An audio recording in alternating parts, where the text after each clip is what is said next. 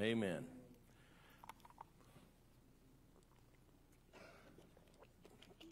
So my plans this week was to hear a sermon on Titus. My plans this week were to hear a sermon on... And this morning, Carl, if you're watching this, you'll love this. You'll laugh.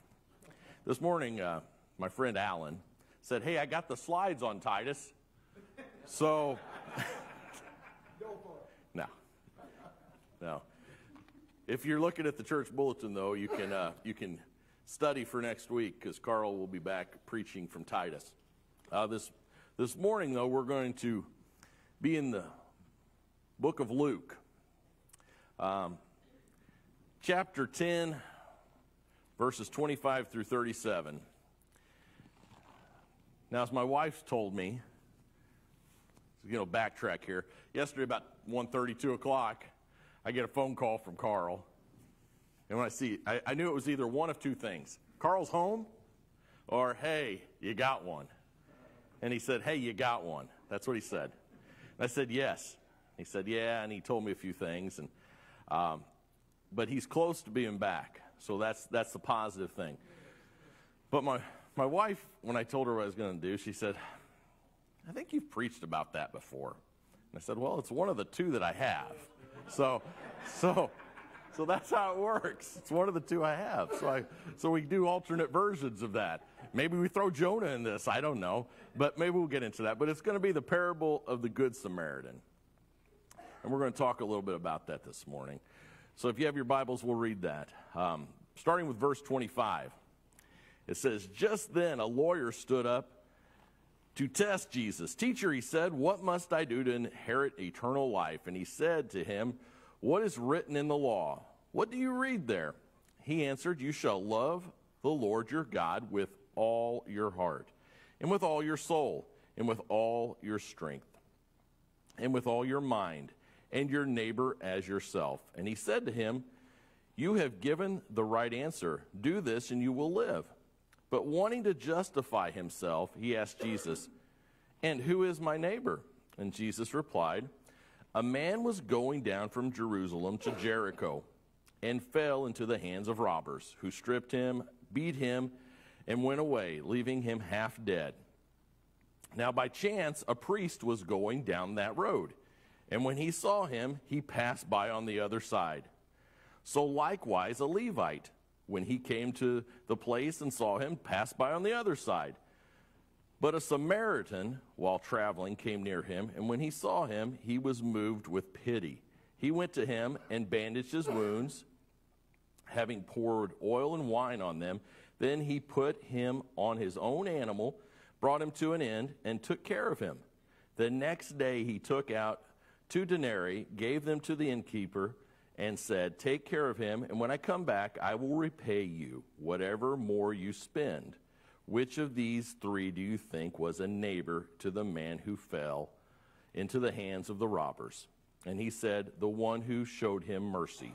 Jesus said to him, "Go and do likewise." Amen. Now, one of the basic facts of human existence is we all experience changes in our moods. My wife will attest to that. About me, not about herself. But we all have moods. We know that we feel better sometimes. Sometimes we don't. We go through states of sadness. We go through states of joy. We go through states of feeling really good, and we feel really bad.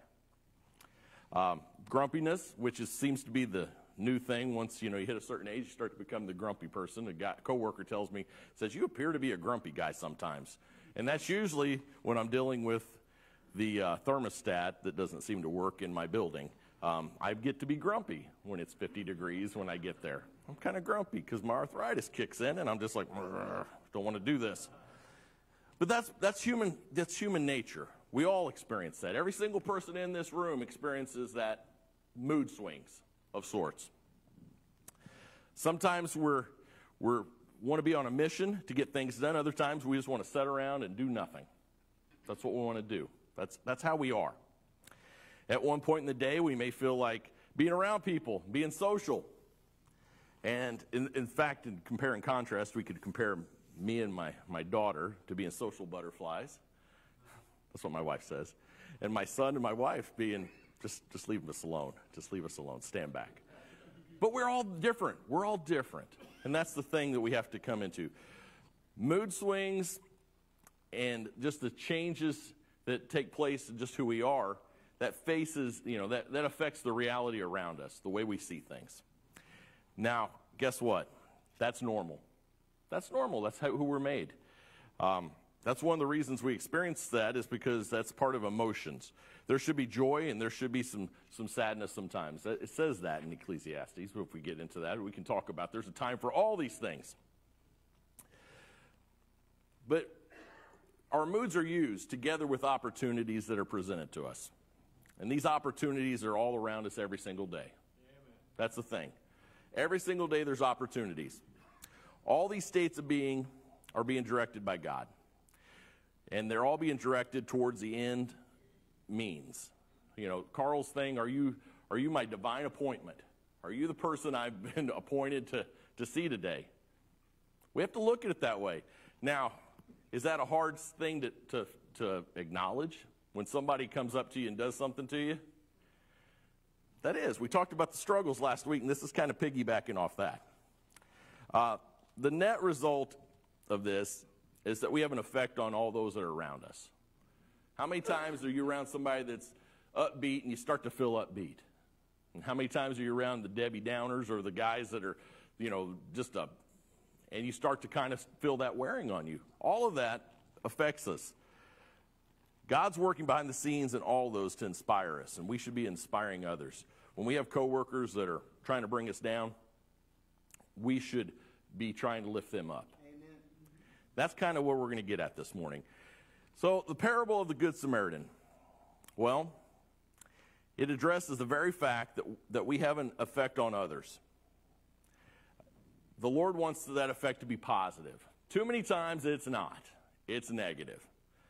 The world creeps in and we start to become like the world. We don't become like Jesus. We can come into church, we can get upbeat Sunday morning, we can feel pumped up, and I always give the example going to church camp. After you get done with church camp, you feel like you are just ready to take on the world, and then you get back into the real world and you start to go, wow, wait a minute. I feel like somebody's kicking you in the shins, trying to bring you down. But we should have the effect on others the way that Jesus wants us. We should be super excited to tell the gospel to others. Now, more than likely, as my wife pointed out, you've heard this story before, the Good Samaritan. And if I was doing a series of the way I look at Bible stories from being a kid to being an adult, they're different. As a kid, there's one view that I see it, and as an adult, I see it differently. And this story is one I start to see a little differently. Once you start to figure in all the schema that comes from with living, all this stuff starts to creep in, and all the ways it gets into your mind. So you've probably heard this before. This is one of the most familiar in the Bible. In fact, people that are non-Christians know about the Good Samaritan. They do. It contains a straightforward message about charity. Now, in this story, and it's a short one, the bad are really bad and the good are really good. The Lord shows a stark contrast between the priest and the Levite and the Samaritan. Now, the Samaritan had been a neighbor to him who fell among thieves. Now, we could talk about a lot of things through this parable because the Lord has put a lot of things into this and there's a lot of truth in it. For instance, we could talk about the church and how it abandons people, how it loses focus sometimes. We could talk about, about that being demonstrated by the priest and the Levite.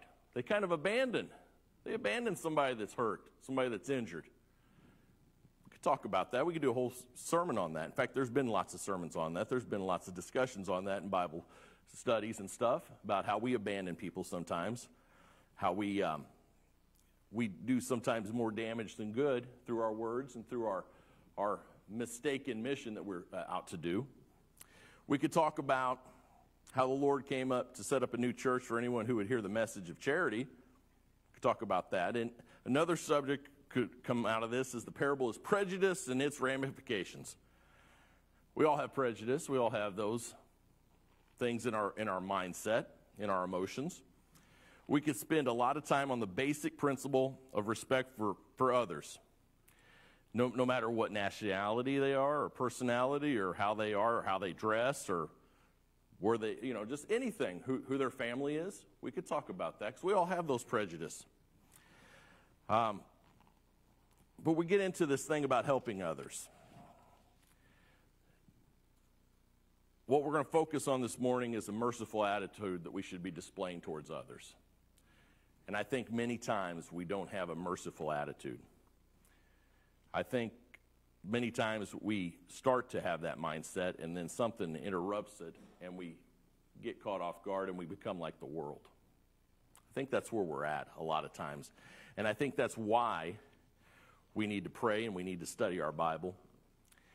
We need to repent when we need to repent, and we need to be willing to follow the role model that Jesus Christ laid out for us. The Samaritan, it had the opposite, and the opposite one is displayed by the others in this parable. The Samaritan is a role model because of perspective on the needs of another human being. You ever been beat up and need somebody to be your rescuer? You ever been down, out, feeling totally exhausted, like nobody wants to help you? Jesus Christ is our rescuer. And it's pointed out there. I mean, this is the merciful attitude that we should be having towards others that was displayed in this. Jesus was telling people this is what we should have. It even says it in Luke 10:34 through 35. But a certain Samaritan, as he journeyed, came where he was, and when he saw him, he had compassion on him and went to him and took care of him. He had compassion on him, and he went to him and took care of him. Now the lawyer to whom the Lord spoke had asked him this question, "Teacher, what shall I do to inherit eternal life?" That's in 10:25. And the answer that the Lord gave him was by means of a parable. Take care of those around you. Live a life of charity, and you will inherit eternal life. Now the question remains, how do we work with the Lord and make sure our effect on other people is positive? How do we do that? What specific direction does he give us to try to make our works positive for the Lord? Because I think many times we struggle with that. We know we're supposed to be out there telling others about Jesus, but we stumble. Heaven and hell are places where there's eternal life, and that's where it's played out. Eternal life in heaven is for those who show genuine compassion for their neighbors, and eternal life in hell is for those who don't. Another reason for turning our attention to the spiritual world is because of the stark contrast we see. As in this parable, the good are really good, bad are really bad. In the spiritual world, there is is not the same ambiguity that we sometimes feel in this world. There is a separation of good people from evil people. Whereas here, we all live together. We live among the lost. We live among people that are not Christians, and we live with Christians. That's the difference.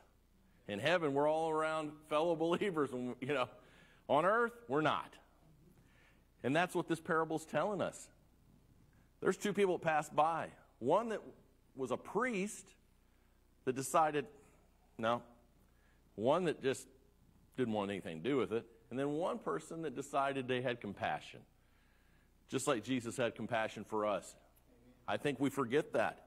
Parables are taught to make us understand that we need to show the same. We need to be following the role model, which was Jesus Christ. Amen. Now, the concept of sharing. There's a teaching about spiritual world which applies directly to this parable of this Good Samaritan. It's a concept called sharing. There is sharing of all in heaven with each other and with all. Such sharing goes forth from the two loves of heaven, which are love to the Lord and love towards their neighbor.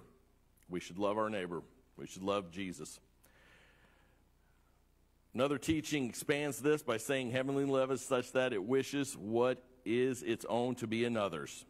That's a hard concept to even get into, because we are so self-centered that we want what's ours to be ours.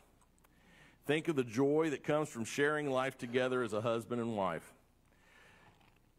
This week, in fact, Friday, Lacey had Friday off, I had Friday off work, and it was enjoyable going outside and being able to do things and work outside with my wife. That's a joy. That's a thing of sharing something, getting to just share time together.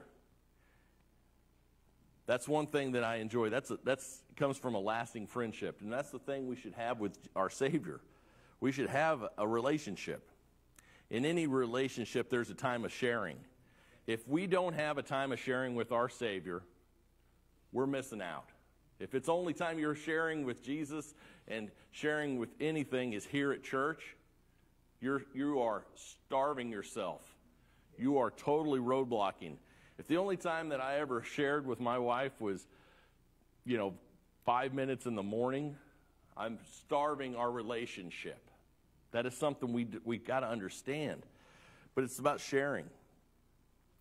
During that time that we're sharing, we're committed to thinking about the needs of someone else, to hearing their ideas, and just being in their company. We teach our kids to share their toys instead of hoarding them. Being able to sharing. When little, we try to teach them to share their toys, and sometimes that doesn't work out. Sometimes they take their toy and they hit somebody with it. That's a learning moment. That's something that's teachable.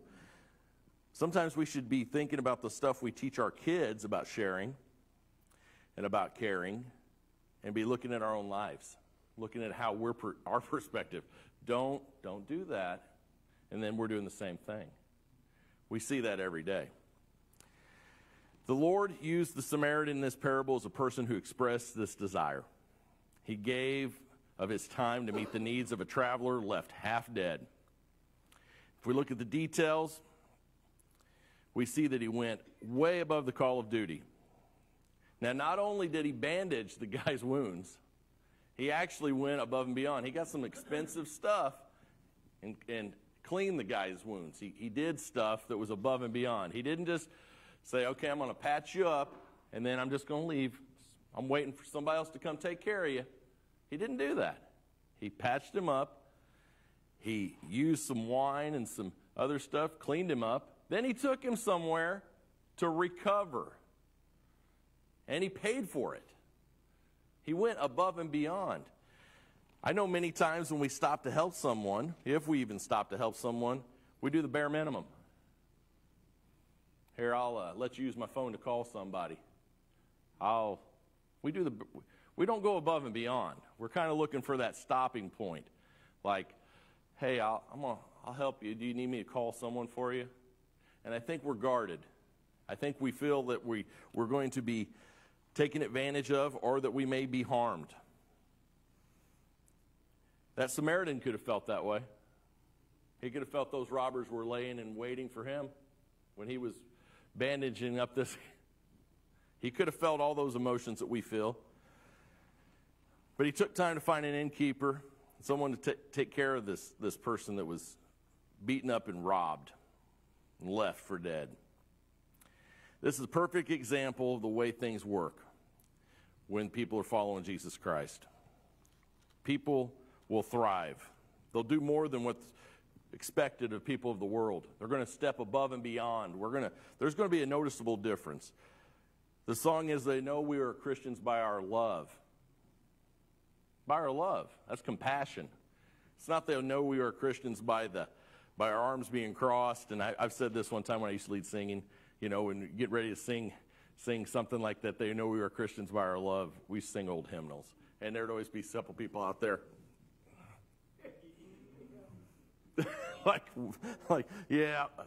Then getting ready to play a football game, and they're all just got the grimace on their face like they're in pain. But they should know that you're a Christian by your love. They should know by the way that you talk that you're different. You're different. That you're not the same as the world. Of course, in all these parables, they show the opposite things as well. It demonstrates there's a hellish attitude of selfishness. And that's shown through the callousness of this priest and the Levite.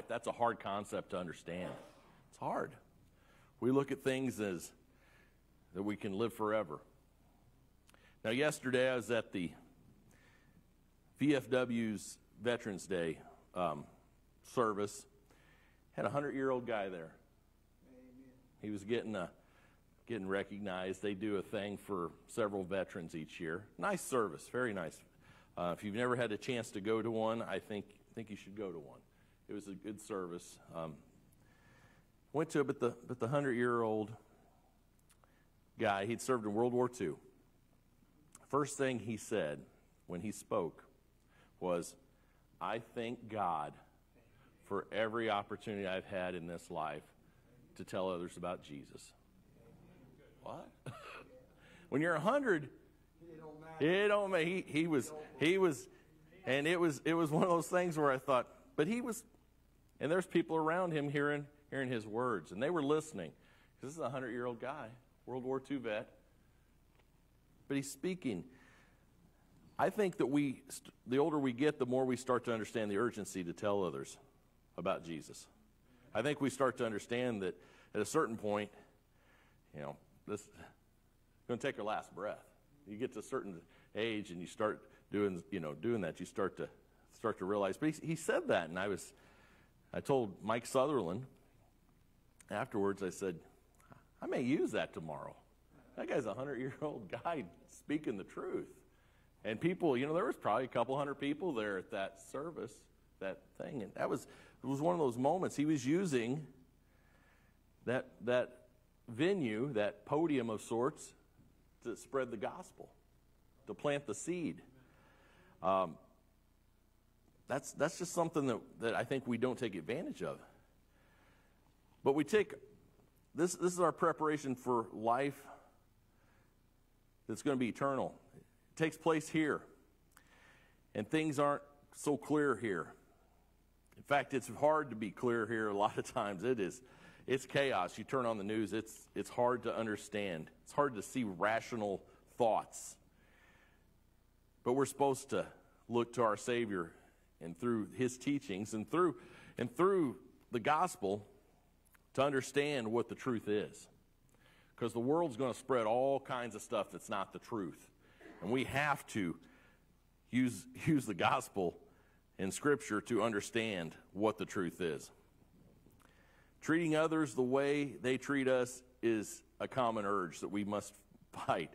In fact, that's something I hear all the time. I've heard that for so many years, it becomes just treat others the way you're treated. I've had students say to me, well, I'll show respect when respect's given to me. That's not what that's saying. That is not what that's saying. And I said, I've told a student one time, I said, you're chasing something that you may never achieve. You may never achieve that, chasing that statement. You've got to first be mindful of showing respect in order to get respect. You have it reversed. It's a challenging thing that the Lord asks us to do, to try to turn the other cheek, to try to be charitable towards others, to try to help others. And guess what? He knows we won't be perfect at it. He knows we won't be thoughtful all the time, and we won't be kind all the time. He knows that. But he wants us to try. He wants us to try the effort. I always tell students this when I'm teaching. I say, guess what? Effort and attitude. Two things you got to have. You got to have effort, and you have to have a good attitude. Two things. You control those. Your effort and your attitude. He wants us to try. He wants us to try every single day. And when we fail, he wants us to continue to try, to not give up. That's why Jesus is pleading with the lawyer at the end of this parable by saying, go and do likewise. Now, it doesn't really sound like pleading, but when I become an adult, I could hear that. That he is saying, go and do this. Go and do it. He's not saying, it's an option. It's maybe an option for you. Maybe you could go out and try it. He's saying, go and do it. This is what Jesus wants us to do. He wants us to have compassion. He wants us to be aware of his intense desire for us to be happy, but also to show compassion to others, to love our neighbors, to have that energy, to have the devotion to him as a Savior, and to be willing to go out and tell others that he died on a cross for our sins. He wants us to have that compassion. He wants us to be willing to get out of our comfort zone and stop and help. And when we do help, to tell them, I'm helping you because I am a Christian, that I have a Savior that died for me, and therefore I need to be doing something to help others, because through his teachings, he told us this is what we need to be doing. We need to tell others about Jesus Christ. He wants us to do everything within his power to bring meaning and peace to our lives. He wants us to have some meaning in our lives, and that's telling others about Jesus. That doesn't mean we have to say, okay, here's my schedule. No. Carl's shirt that says, "Are you my divine appointment?" When he first put that on, he had that shirt, I'm like, that's a deep thoughts, deep thoughts. I'm going, Because I think about, how's people going to take that shirt? I always kind of playing 2 steps forward ahead of where he's at, thinking, I wonder what people, and that's probably because I deal with high schoolers. Because I'm always thinking, what are they going to think? But then I started thinking a little deeper into that. Are you my divine appointment? That's a mindset. That's a mindset. Every opportunity, even if you're in the hospital, opportunity. Even if you're at the gas station, opportunity. At your job. The way you approach things, people are going to look at. They're either going to look at like, there's something different about you, or you're just like the world. You are just like the world. Tell others about Jesus. We have to. We have to be caring, and we have to show compassion.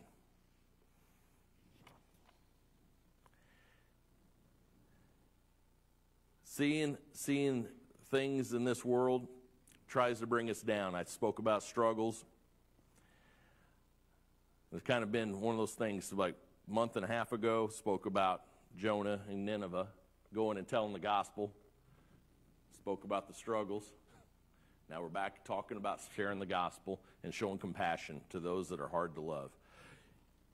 We've all got family members, friends, co-workers that live a life, and as I mentioned earlier in this, that have mood swings. Sometimes they're spot on, and sometimes they're not. But we still have to show compassion to them. We need to tell them about Jesus. We need to tell them that he died for them and that they need to step up and follow him with all their heart, not just part of their heart, not just when it's convenient to their situation. I think too many times we see this, and I see this in other places that call themselves churches, where being a Christian is a matter of convenience. In fact, in their services, they don't mention much about the lost. They don't mention much about repentance. They don't mention much about compassion, or they don't mention much about anything other than just celebrating, almost like being at a concert. But here's the thing. We are a church that needs to make that, a local church with a global impact. I always get this wrong. Regional impact. Yeah. Vision for the world. Thank you. I always get it all twisted around. That's why I'm not a PR guy for something. I'd always twist it around and be like, I guess we shouldn't buy that product. I'd turn it around. But here's the thing. That's what we need to be. We don't want to be like the priests that walk by and just shrug their shoulders and said, somebody else to deal with that. That's kind of what his attitude was. Somebody else. Or, whatever reason. That's not what Jesus was telling us. We need to be showing compassion to others. We need to show the love of Jesus Christ. The Lord reminds us of this reality, and he's asking us to reflect on it. We know that there are people in our jobs that don't know Christ. We know that. We know there are people in our families that don't know Jesus Christ. Now, we could be like the priest or the Levite and just walk on by, not say anything, because we don't want to make waves. We don't want to do anything that's going to rock the boat. We don't want to, you know how it's going to be. This is my pre-Thanksgiving sermon, by the way. We know how it'll be if you mention that. You can't talk about that, because I won't say any names, Lacey. I won't say any names. She's getting ready. She thinks she gets nervous. She's over there squirming, thinking, here's where it just. But we have that. Every Thanksgiving we have that. We know people that we're going to approach that are lost. And we don't show the compassion to tell them about Jesus. Where's our love? Do we really want them to die and go to hell? Are we not going to try to at least, if you see somebody drowning, aren't you at least going to try to throw them something? This is the problem. This is what this parable is talking about, the indifference that people have towards somebody that's lost and hurt or injured. Two people had indifference. They strolled by. One person showed compassion and went above and beyond, but showed compassion. The difference that I have in perspective of this as a child is I just looked at it as being, there was this Good Samaritan that did something really good for somebody. And as an adult, I see the indifference of the world going past somebody and one person following Jesus that's going to do what's right. That's the difference. But we have opportunities. We have opportunities every single day, especially this time of year. We got many opportunities, especially around time of Thanksgiving, around Christmas. You will run into people that you know are lost. You will run into them, and you may have the opportunity to just say a few words, but those few words could mean the difference in their life forever. That's something we got to be mindful of. We have to be mindful of this. The Lord gives us dozens of opportunities every day, every single day, to have a positive effect on other people. Who's your divine appointment? Who is the person that's your divine appointment for each day? We never know, but we have to assume that somebody is. We have to. We have just as many chances to favor ourselves instead of others in our life. In fact, we can be very self-centered. Who's our divine appointment? The Lord pleads with us at the end of the parable, go and do likewise. He doesn't say just hang out, when it's convenient. He says, go and do likewise. Go out there and do something for others. Do something. And when we do, we need to say, listen, I am a follower of Jesus Christ. Jesus has done this for me. That's a moment to we can witness. We don't have to go into something where they run away holding their, you don't take the sledgehammer to them. You go up and you talk to them. Do something. Show compassion. That's the thing. Our actions reflect who our Savior is. Our actions. People know that we're different.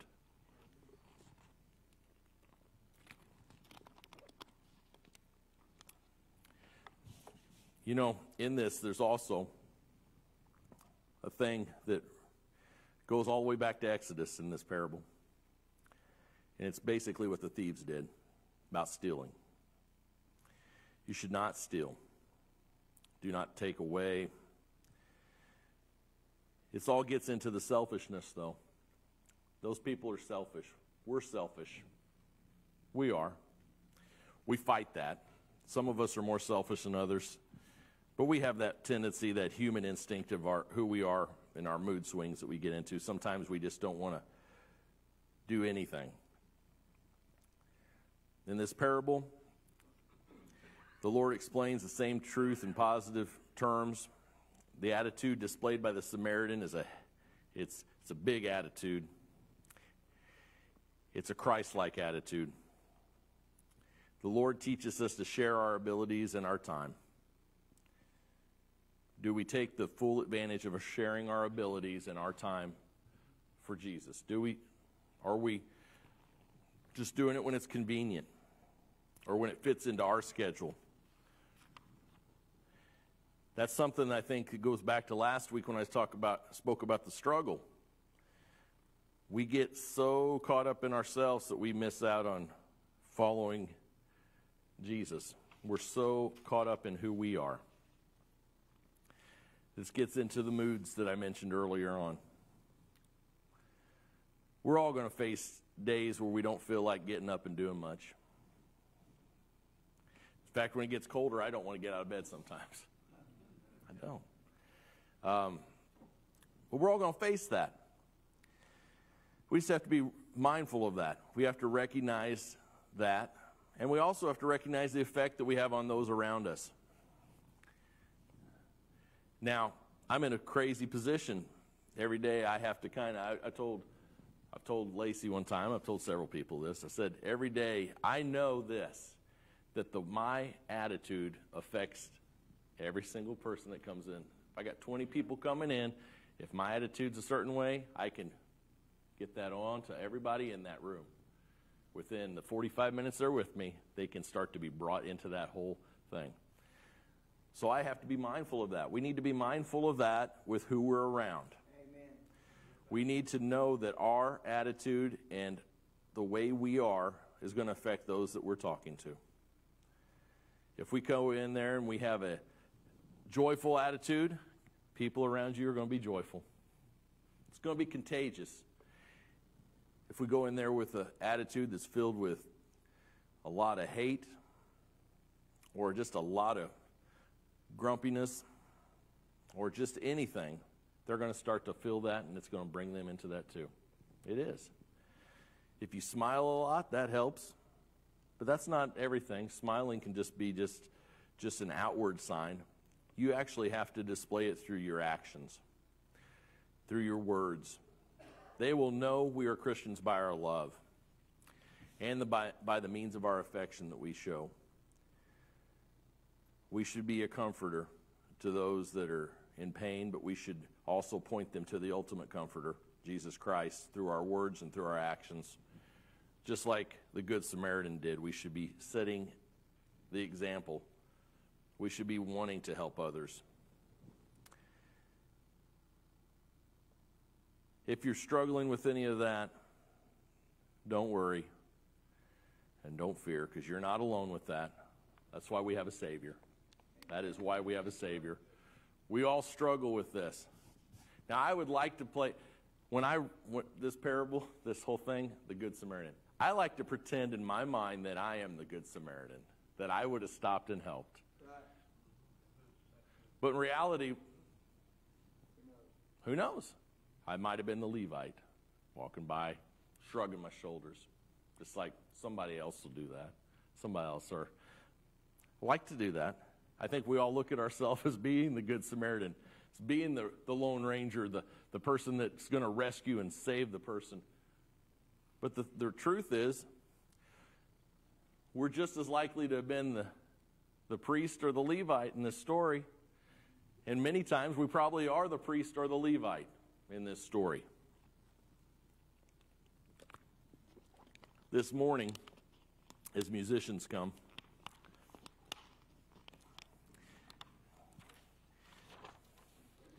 if you are lost or if you are just in pain, the altar's open. There is a Savior that's bigger than anything and anybody on this earth. And I'm glad that I have a Savior that is going to be my rescuer, my deliverer, when I have any type of troubles in my life.